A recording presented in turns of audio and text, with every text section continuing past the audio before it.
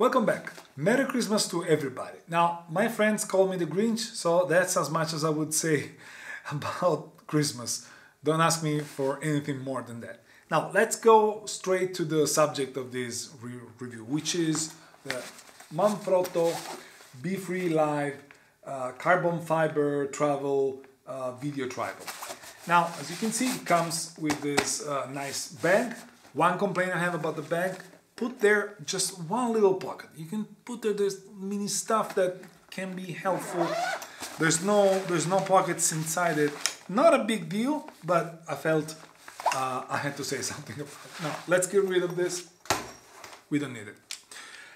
The travel tripod is this big, actually. It's this small. It's 41 centimeters long when it's folded like this, and it goes up to 150 centimeters when it's completely deployed. Of course, like all the travel tripod that have a center column, its most compact position comes with the reversed legs and the center column sticking out. So when you take it out of the bag, you have to undo it like this. And then you have the center column sticking out. So what you have to do if you want to carry it outside of the bag, let's just say in a backpack or something, where you want to have it easy to reach and easy to use, then you're gonna put it like this. It's gonna make it a little bit longer, I would say 15 centimeters longer, but it's still fairly compact. It comes with a fluid head, which is the selling point of this tripod. Not only a fluid head, but also a leveling ball head. We're gonna get to that in a second. And it weighs 1.4 kilos, 1.38, okay. It's lightweight, but not as lightweight as the series that I reviewed in this video over here, or there, never remember. And of course, it comes with the Manfrotto plate. So this is the Manfrotto plate, it slides in like this. Of course, it slides in like this, and you see it's loose, but it doesn't come off because it's got this little button over here that secures it. And then if you want to take it out, you just have to push it and it comes off. As I was saying, it's a Manfrotto plate, then you can secure it with this.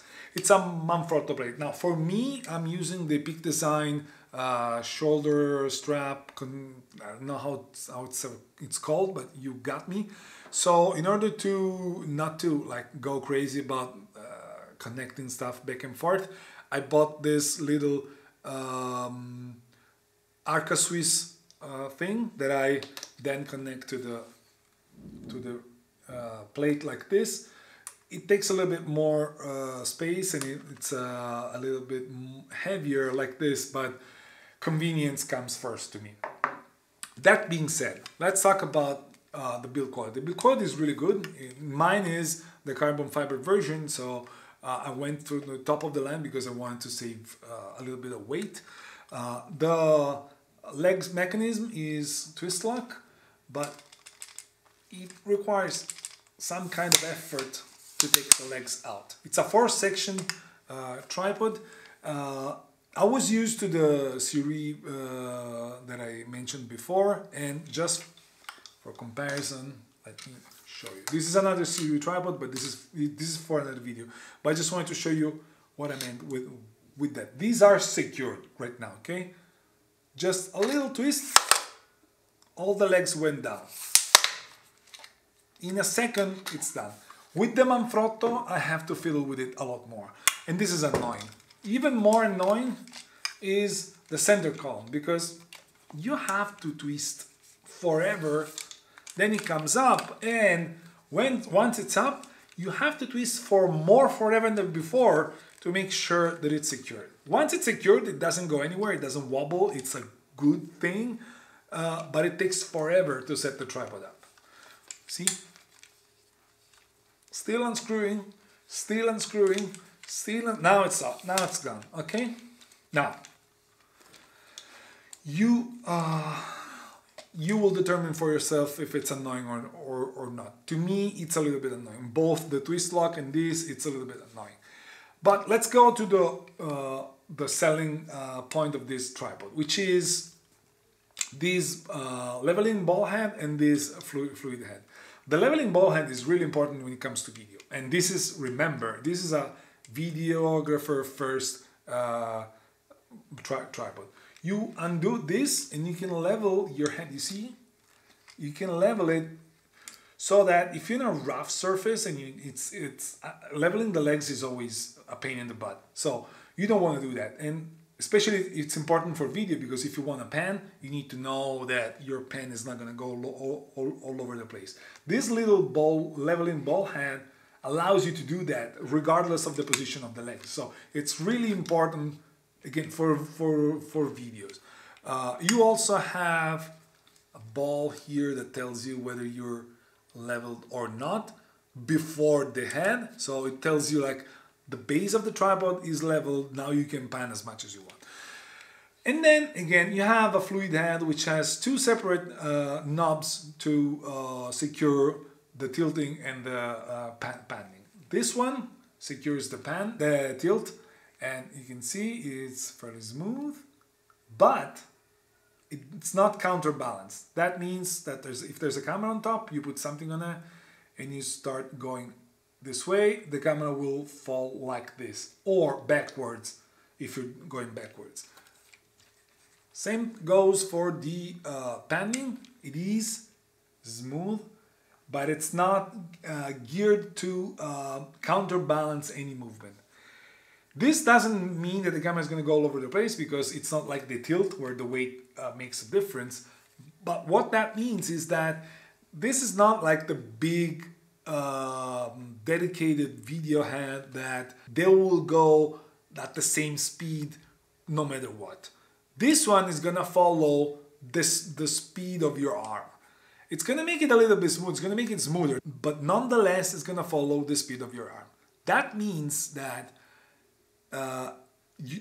unless you're really good at panning and you have a really sensitive hand and arm, and you're really good at doing it very slowly and very with a constant movement, you will see a little bit of jumps in between. At least for me, I saw that and I don't like that too much. On top of that, considering that I'm more a photographer than a videographer, I bought this assuming that I could use it as a photography tripod, and it would push me to use a tripod for videos a little bit more to have more stabilized videos. But I realized that, again, being a photographer first, I was not using the video head as a video head, but I was using the whole thing as a photography tripod, and it's not as comfortable as the dedicated photography tripod. One thing I forgot to mention, you have a 3/8 inches threaded connection here, where you can use lights, monitor, stuff like that, like something that sticks out to help you with what you're doing. And also you have this little hook over here that you can use for adding weight to help stabilize the tripod. And one last thing I think I forgot to tell you is that you can, of course, adjust this the position of the handle. So, in conclusion, if you're like me, you're more a photographer than a videographer, I would not buy this, especially because it's not cheap. Like, it's 240 or 70 euros on Amazon. On the Manfrotto side, it's even more, but it doesn't really matter,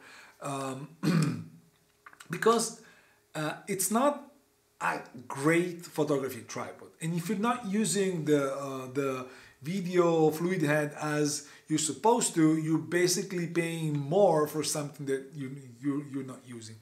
On the other hand, if you're a videographer first and you care about video more than photography, well, then this, and you care also about your weight, the weight and the size, so you're traveling a lot, this is a great video travel tripod. Again, mind you, you need to be really good at managing your own strength while you're doing the panning or the tilting. Aside from that, it's a great companion for video tripod. The thing that I hate, and I keep repeating it, is how many times you need to turn before everything gets loose and you can set it. I would have loved for Manfrotto to just make it a little bit easier, like the Sirui tripod are. Other than that, again, construction quality is really good. Everything feels really solid. You can feel that it's not gonna fail you. It's gonna stay with you, and it's gonna be with you. It's not gonna wobble. I mean, it's gonna wobble if you extend it to if you deploy it to its maximum height. Yes, it's still gonna wobble a bit, but it's really good. The head is good as well. I mean, I cannot complain too much. Like it's really good. It's just not for me. That's at the end of the day. That's it. And I've used it quite a bit, and it doesn't show sign of wear and tear. It's still as good as it was when I took it out of its box the first time. I guess that's it. Since it's Christmas, don't eat too much. No. I'm eating my own words. Eat as much as you can, because I cannot be the only fat person in this world. I need you to get fatter so I don't feel as bad as I'm feeling right now. So eat. But before you eat, don't forget to subscribe, leave me a thumbs up, and share this video with those who may be interested. Guess that's it. Enjoy your Christmas time, and I'll see you in the next one. Ciao!